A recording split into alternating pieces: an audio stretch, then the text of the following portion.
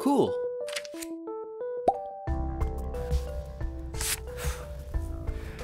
I don't know about you guys, but I've been craving some good old-fashioned, wholesome nonsense. So, in today's video, I'm gonna see if I can build a modern-day witch's broom. Yeah, remember hovershoes? These things were a pretty short-lived trend, maybe because they were like $500, but they're actually one of the coolest gadgets I've personally owned.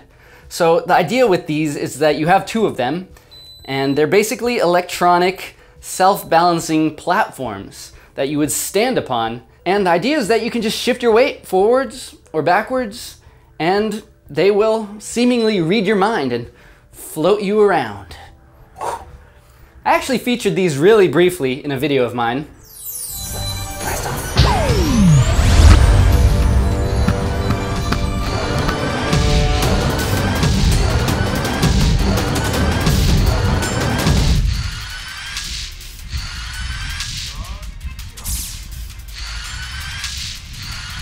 Yeah, that was a fun one. Unfortunately, it wasn't long before one of the shoes died. It stopped charging and it turns out the battery pack was no good. So now I'm left with one hovershoe and I want to do something with this impressive piece of technology. So that's why I came up with my witch's broom idea. I'll get to that in a second, but first let's take a look at this broken shoe so I can show you what's happening inside the hover wheel. So this is what one of the hovershoes looks like, all closed up. And essentially it's got this one big wheel on the bottom. It's nice and wide, and it actually has an internal motor, which puts a lot of the weight near the bottom, which already gives this hovershoe a bit of a better balance than you'd expect. If we tear off these pads, you'll see there's this matrix right here, which is just a pressure sensor that lets the wheel know when someone's standing on top, and that's basically just a safety feature. Now we can open up the hood, and you'll see that on one side we have our set of batteries. There's 5 of these lithium-ion batteries, and I know everyone complains about battery technology, but the fact that these 5 little batteries can move around a human for like 45 plus minutes, that's pretty impressive to me. But what really makes this thing work is what's going on with the circuitry right here. So on these PCBs somewhere, we have an inclinometer, which is basically a tilt sensor that lets the hovershoe know if it's leaning more in one direction or another. So basically, if the shoe starts to tilt in one direction, the wheel will quickly move in that direction to catch its balance. So as long as the rider keeps leaning in one direction, the shoe will start moving in that direction. And if they just stand up straight, it'll do its best to just stop and stay balanced.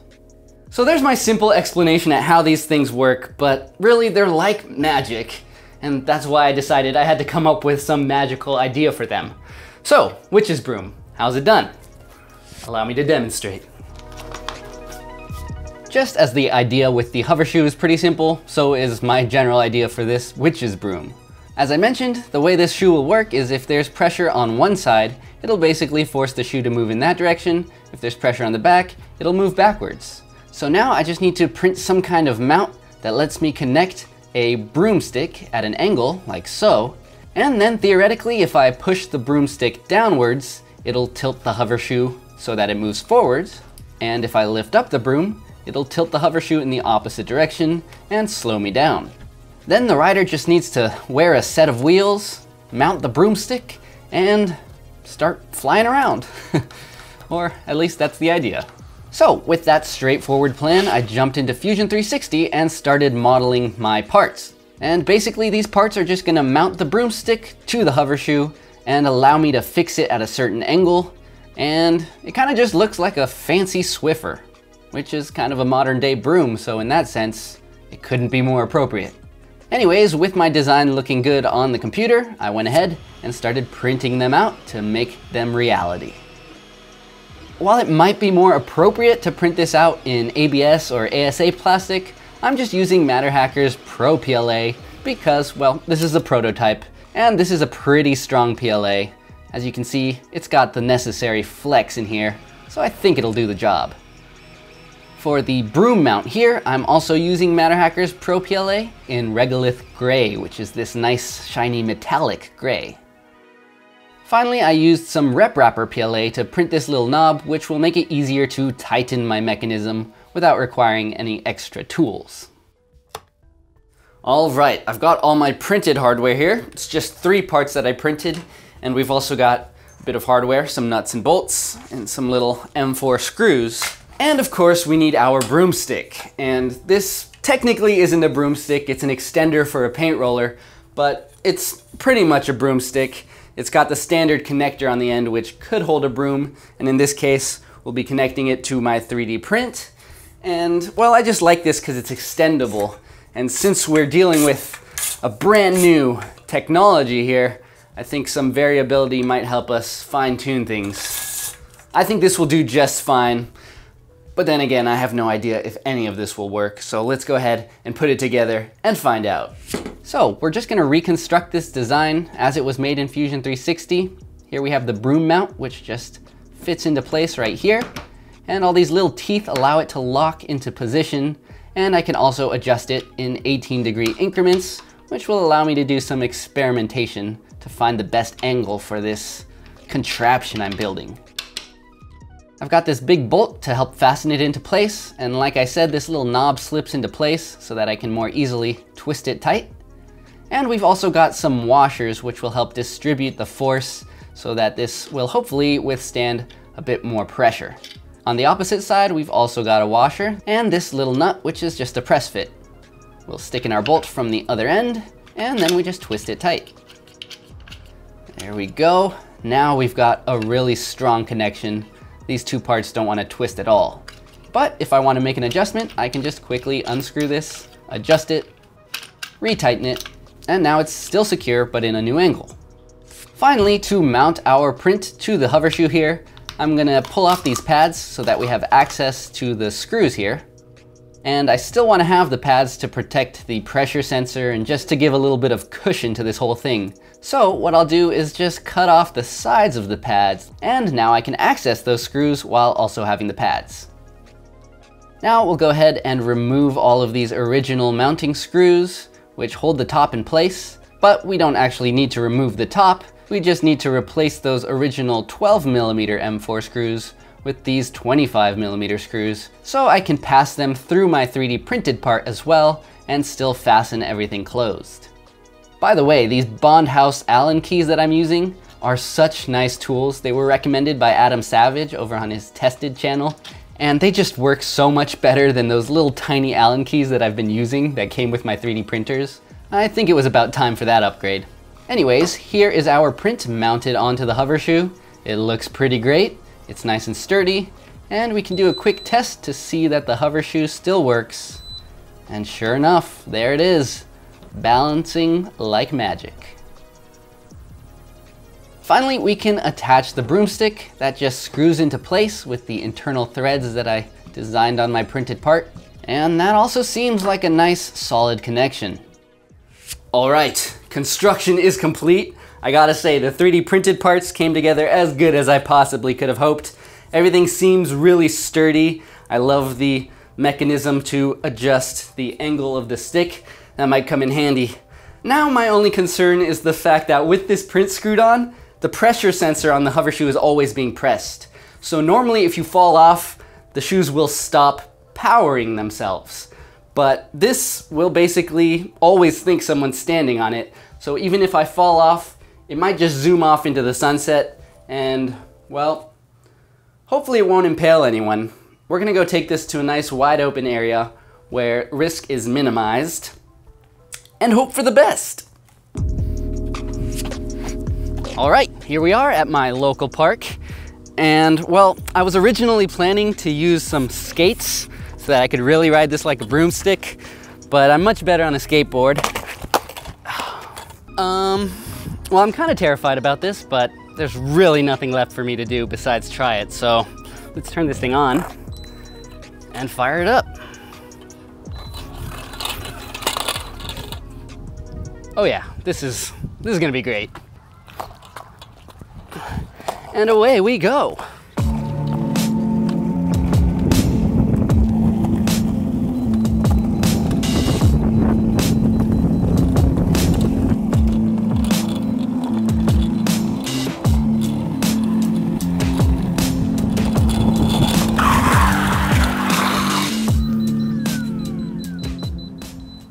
Okay, well, that was simultaneously super chaotic, and yet it went way better than I expected, so that's good news.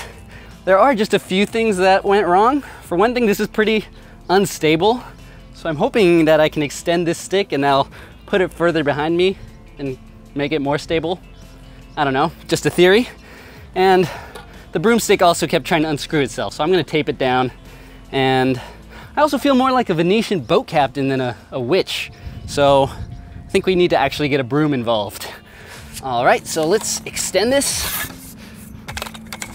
Is that gonna make it more or less stable? I don't know. Hopefully that'll make this thing not wobble around quite so much. And our broom. All right, this is more like a witch's broom. Now no one can complain in the comments, right? Hold on, let's adjust the angle here. That's why I designed this whole fancy mechanism, right? Oh yeah, that's speed mode. Let's do this.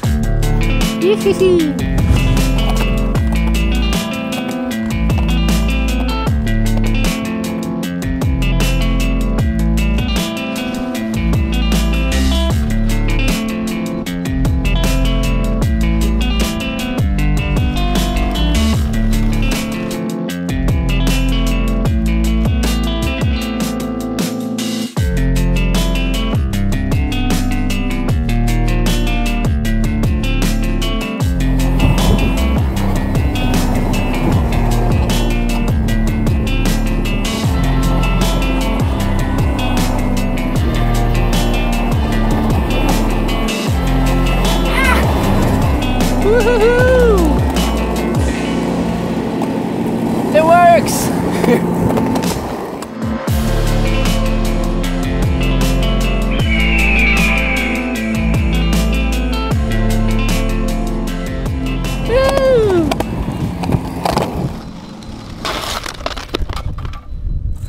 This thing is great. It's totally got a mind of its own, just like a real witch's broom.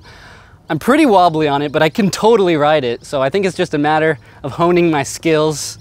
And wow, I did not expect that to work as well as it did. I mean, that was the goal, and I am Mr. Make Anything.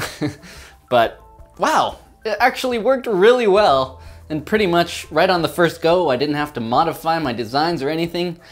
I could not be more pleased. I mean, is there any practical value? Do I see this becoming an actual product? Not really. It's a little bit squirrely and you're probably better off on an electric skateboard. But I had a good time. I definitely had a good time. And yeah, I'm just so happy that it worked out. I mean, the goal from the outset was to create something nonsensical, and this definitely fits the bill. Plus, no one died, so that's always good. Anyways, that's it for today's video. So until the next one, I'm Devin. This is Make Anything. And as always, stay inspired.